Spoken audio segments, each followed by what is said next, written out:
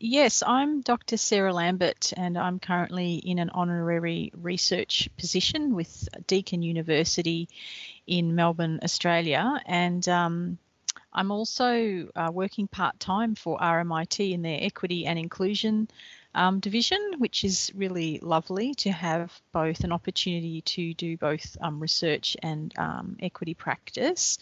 And my fellowship really enabled me to extend the value and the reach of my national Australian textbook open textbook project, and I was able to undertake a range of activities to kind of deepen and broaden the dissemination of that work as that project dragged on longer than I think anyone thought. And at the same time, I was also able to have some input into an actual open textbook project that's being developed by Dr. Amanda White at UTS, who's been chipping away at developing an Australian version of a major first-year accounting textbook.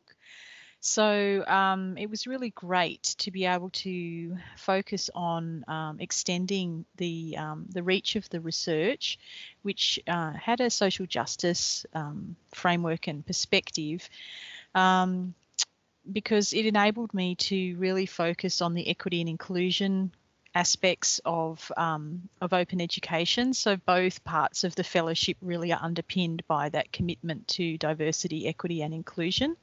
So they were sort of separate, but very much underpinned by similar kind of approaches and goals.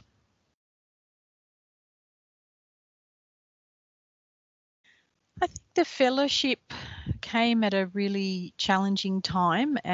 We had been through COVID and the sector was being really reduced. There was a lot of redundancies and a lot of uncertainty.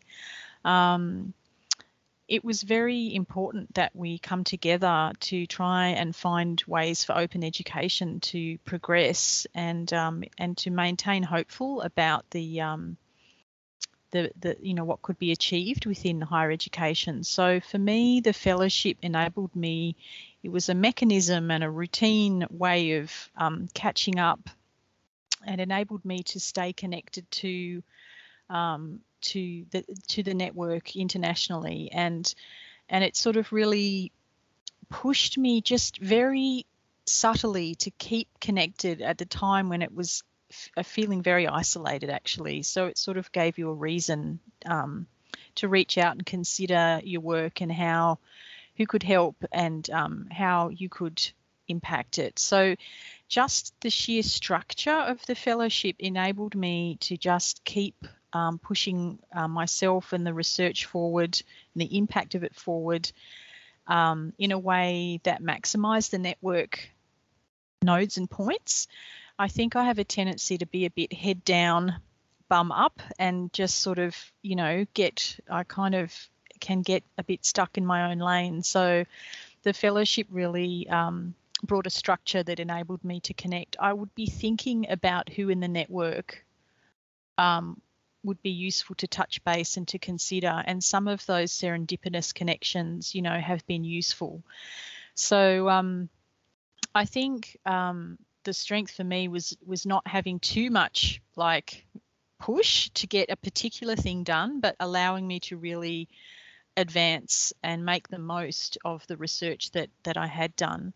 Because I think it's all too easy to just roll on through onto the next project, but if we don't spend the time to really unpack the value of it for different audiences, we don't get so much out of it. So being kind of pushed also to put in an application for OER Global, I might not have done that, but that was a really positive experience, and I ended up doing a pre-recorded session that was that I was really quite proud of. I think it captured a snapshot in time of where this research was up to and introduced a different narrative about the outcomes from a social justice perspective, about that producing good graduate outcomes. So open textbooks, better quality and more inclusive textbooks being something that produces more better graduate outcomes. So that was just a really exciting time.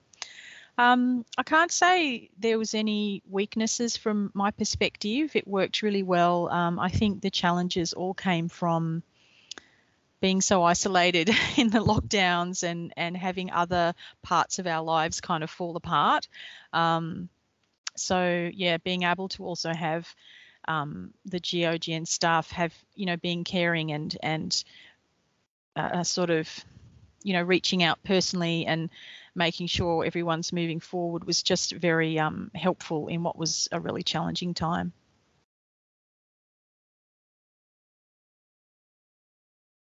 I think for me, it was just how long a major research project goes for. You think you're finished, but the last 6 to 12 months of finalising reports for funders and all of the dissemination activities actually consume a vast amount of time to do to a high standard. So I think it was my first experience post-PhD as the chief investigator leading a national study. So it was a pretty big study. And of course, I'm going to learn a lot along the way. But the fellowship came at the point where I thought I'd be finishing it and wrapping it up. But in actual fact, there was just a huge amount to keep doing. But on the upside, there was just so much benefit in doing it as well. So I really grasped the long tail of those substantial research projects, and I'll definitely be, really pacing myself more for the marathon rather than the sprint. I think any time I get an opportunity to do a major research project like that involved numerous institutions nationally, but it also gave me an opportunity to see. To practice what it's like with Amanda, for example, how you can work with an individual academic who's keen but uncertain about the equity and inclusion elements, and how you can quietly plant some seeds and show and have some influence but not cross that line. It's definitely her project. And so I think I gained from that experience of knowing where I can provide some influence and also assistance, and where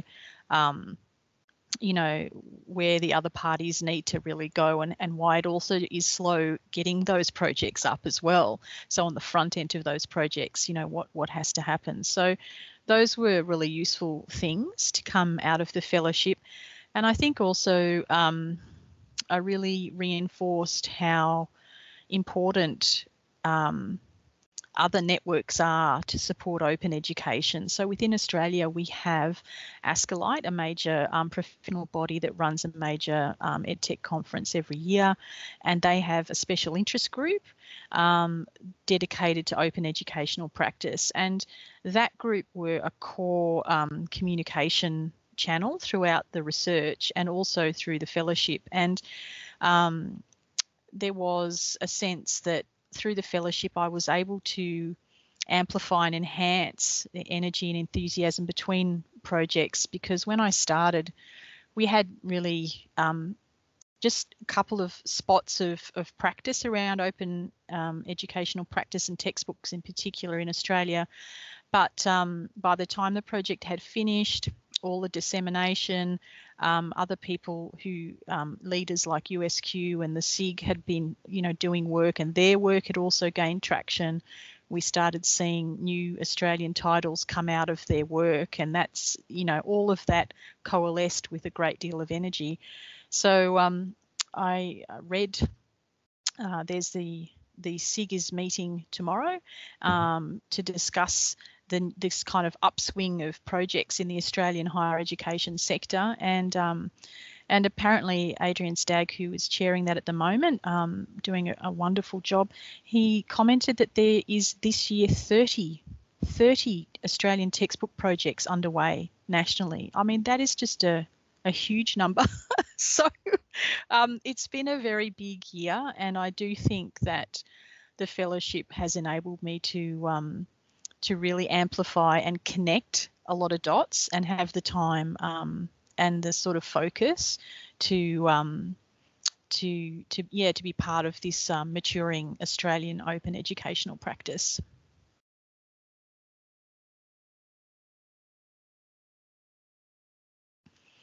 So yeah, as I was saying before, just nudging me periodically and asking, how things are going and having a face-to-face and reflecting on what's being achieved, it kind of lifts you up above your day-to-day grind and gives you a helicopter view that made me think, oh, I could be reaching out to this person or that person or talking about other, bringing people in across the network. And it just it just gave me that extra push and I think lifted me up out of my tendency to just be, head down, bum up. So I didn't need heaps from the staff, but just keeping me on track, keeping on calling those meetings, asking questions, giving me that opportunity to reflect.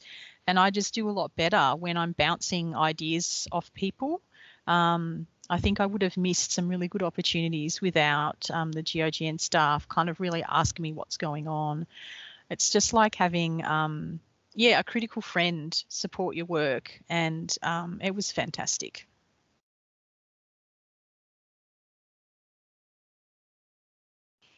Well, yes, as you can see, I mean, it was all about deepening and broadening the impact of that major national study. So I think on another level, it also just gave me hope in a really difficult time.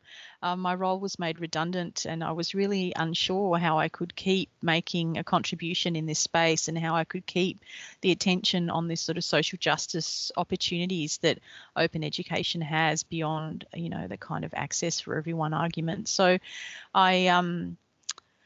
I felt very lost. So just being able to navigate and have a purpose through that difficult time and to come to the end, it did take, it was a fair gap, but to come to the end of that and find that I'm able to, my work has a life. So that's great. And it's not just, my work captured up case studies and examples from around the country. So, the work has a life, but also I've been able to, pick up some really meaningful contract work and just maintaining my hope. At that time, I think it would have been quite easy to just sort of give up on things and just try and find work in other ways. But this piece came at a time that just gave me a bit of hope and a little bit of meaning and focus to get to the point where now I do feel that I have a nice balance between research collaboration work and doing some practical work for equity and inclusion. And actually at the moment, RMIT is developing an open scholarship policy and I've been on the steering committee for that. So, that wouldn't have happened without the research and it just feels great to be at a point where I have research and practice in my life and we're able to continue. So it's a good place now.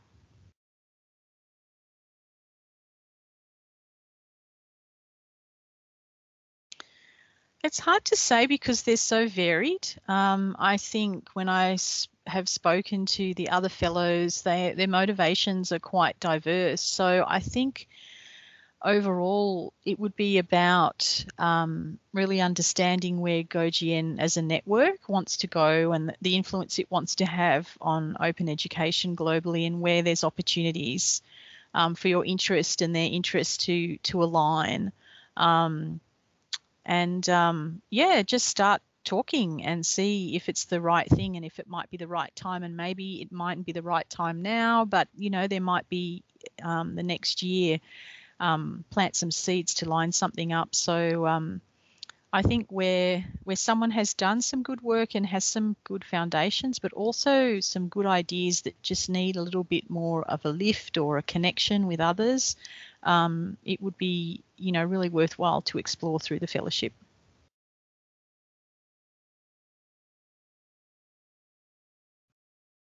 I think I've talked about that a lot already. Hey, Yeah. so yeah, this really being an alumnus and having contact and meaningful contact, being a fellow, being invited to, encouraged to, submit to conferences.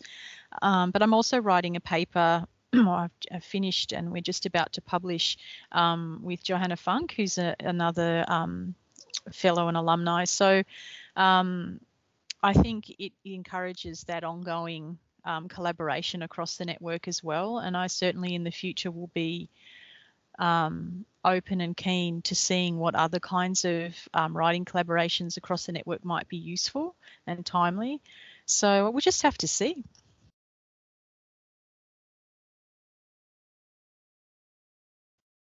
Again, very personal what people come to the network for, but oftentimes people who join don't have a lot of local support. So I think they've already done the best step by joining.